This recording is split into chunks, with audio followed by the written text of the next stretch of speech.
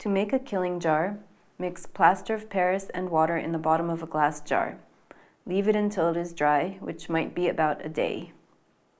Put some ripped paper towels in the jar to keep the insects from damaging themselves against the glass. This jar to the left is how the end product should look. Then you pour some ethyl acetate into the jar. Be very careful because ethyl acetate is very poisonous, so you should try not to inhale it.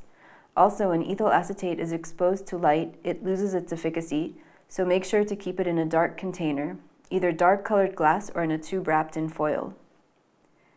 If you have insects which are not fresh and they feel stiff, you will need to use a relaxing box to loosen them before pinning so that they don't break. Put oasis or florist's foam in a plastic container that can be closed tightly. Wet the oasis. The more water you use, the faster your insects will relax, but don't use too much water or your insects will rot in the relaxing box before you have a chance to pin them. Put a few layers of paper towel on top of the oasis. 2 to 3 layers is usually sufficient.